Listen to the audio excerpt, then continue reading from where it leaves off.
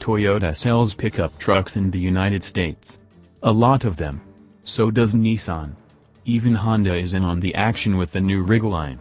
And Mitsubishi wants a slice of it, too. It's one of the top ones on our list.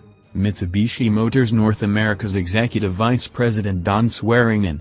Now with the alliance, maybe there's a chance.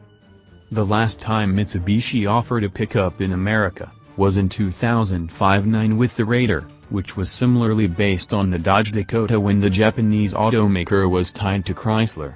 Their joint Diamond Star Motors venture saw the two collaborating as well on the Mitsubishi Eclipse, Eagle Talon and 3000 GT/Dodge Stealth.